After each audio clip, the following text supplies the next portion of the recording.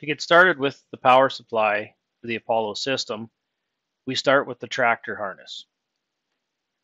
So the tractor harness is going to have power from the battery going up and supplying power to the 30 amp fuse for the solenoid power relay and also to the 15 amp fuse for the ECU power relay. Those two fuses are then going to transfer the power to the solenoid power relay, so pin E30, and also the ECU power relay on pin E30 or F30. The power is just going to sit there until the tractor is keyed on. When the key is switched on to the tractor, the power will be sent to the monitor. So power is connected through the tractor through the U8 plug, and switched power is going to be pins B and C on the U8 plug. When the key is turned on, it's going to send power and ground switched to the monitor. U1 is the monitor plug. Also, it is going to split off and it's going to send power up to the switched power plug, U10, to go back and turn the rest of the system on. After the keyed power is turned on for the monitor harness and sends power through to the tractor harness, we'll watch where the power goes on the tractor harness. So from our switched power from the monitor harness, pin I1 is our power. Switched power is going to go to the splice, and then it's going to go down, and it's going to go to the solenoid power relay in E85. It is also going to go to the ECU power relay in pin F85, as well as the switched ground from pin I2, splices off, goes to pin E86 on the solenoid power relay, and pin F86 on the ECU power relay. Once our relays have been triggered, we can then take and follow the solenoid power from the solenoid power relay from pin E87. It's going to follow through, and it's going to go across to the standalone ISO tractor plug located at the back of the tractor. The ECU power relay, when triggered, is going to send pin to F87. This power is going to go and it splices off, gives us power for our Powell front terminator, and it also splices off and it goes to pin L4 at the standalone tractor plug at the back. Our ground is coming directly from the battery. It comes up, it splices off. It's going to provide power for our Powell terminator at the front, our ground, sorry. It is also splicing off, and it gives us our ground in pin L1 and the ground for our ECU power relay in L2. From our tractor harness, we are then going to go to our front implement harness.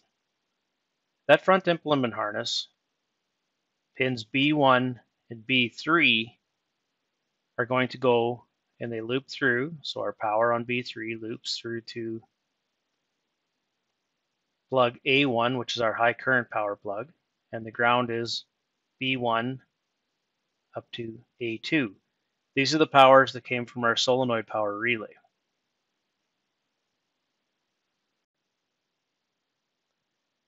From our high current plug on our implement harness, we will be going back through the high current power plug on the rear of the tractor. It's pins D1 and D2, which will be the small pins in that large plug. They're going to go through and go to pins A1 and A2. That's going to be a small plug going to the 130 amp relay located close to the battery. The high current power going to our 130 amp relay directly from the battery is going to be on this 4-gauge red wire that has a 100 amp fuse in line between the battery and the relay. This protects the relay. This is a picture of the 130 amp relay. This plug right here is where the two small wires coming back on the high current harness are going to go in.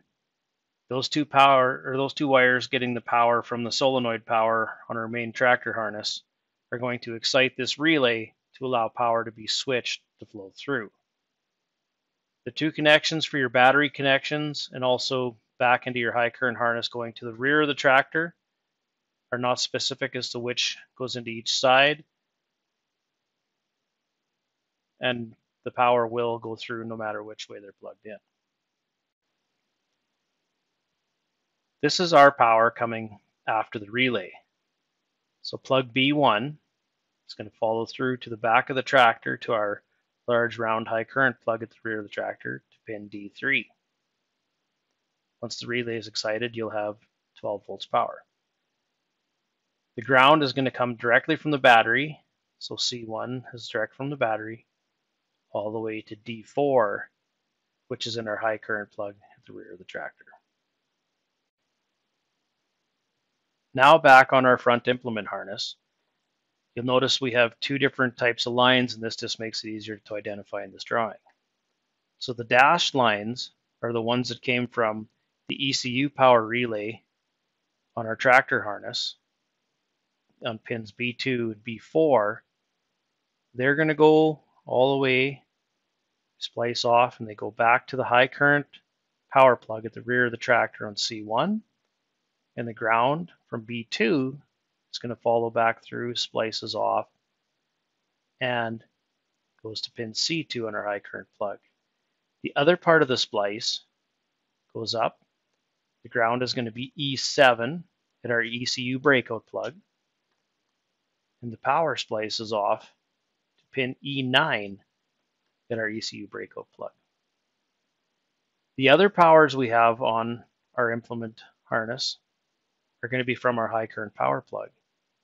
Pin A3 and A4 for ground and power. A3 is going to go all the way through to the back to the high current power plug at the rear of the tractor on C3.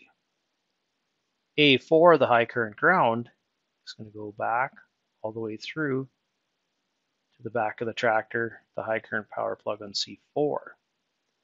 They also provide power to our ECU breakout plug when they're spliced off at the front.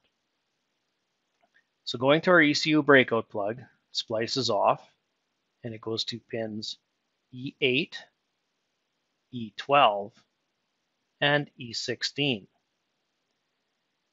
It also splices off power to go to our auxiliary power plug located at our ECU breakout. It's a 4-pin plug, pins H1 and H2. The ground splices off and it goes to pins E10, E14, and E18 at our ECU breakout, and also H3 and H4 at the auxiliary power plug. We can now trace power on the rear implement harness. So at the high current power plug at the back of the front implement harness connecting to the rear implement harness, pins A1 and A2, the smaller wires, is what's coming directly from our ECU power relay on our tractor harness. They follow through, power goes to pin G9 on the ECU breakout plug, and the ground A2 goes to plug G7 at the ECU breakout. The high current, so the large wires in that plug, are providing power once again for all the different breakouts. For our ECU breakout, we've got spliced off here, goes to G8, G12, and G16. It also provides power to that auxiliary plug located close to the ECU breakout on pin E1 and E2. The ground, A4, is spliced off and it goes to G10, G14, G18 at the ECU breakout. Also ground at the auxiliary plug on E3 and E4. At our ECU breakout plug on our front implement harness, we have the ECU breakout harness. This harness could either be a triple version, which is the part numbers here, each sub up. There's a double version, and also a single version.